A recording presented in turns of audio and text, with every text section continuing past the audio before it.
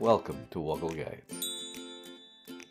In this guide, I'll explain how you can quickly find and install WhatsApp on your Google Android phone. Let's get straight into it. I'm on my phone when looking at a view of some of my apps. If you want to install any app on your Android phone, including WhatsApp, the best place to start is always the Google Play Store. Play Store is available by default on every Google phone.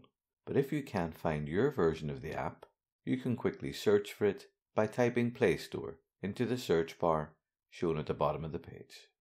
It's worth noting that your search bar may be in a different location on your phone to that shown here, but it should be visible.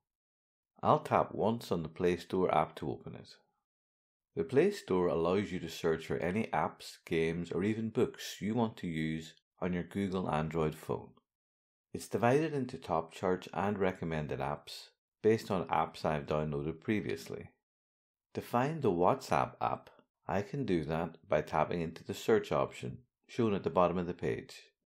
Now you've guessed it, I'll search for the phrase WhatsApp, and before I've even finished typing that word, Google has recommended the app as the first option.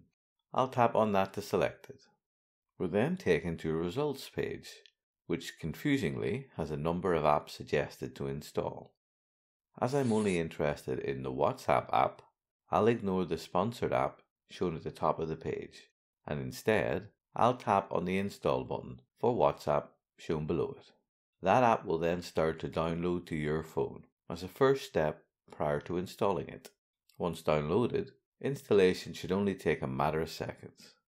You'll know that the app is successfully installed when an open button appears on the screen. I can open WhatsApp for the first time by tapping on this button. WhatsApp will then launch.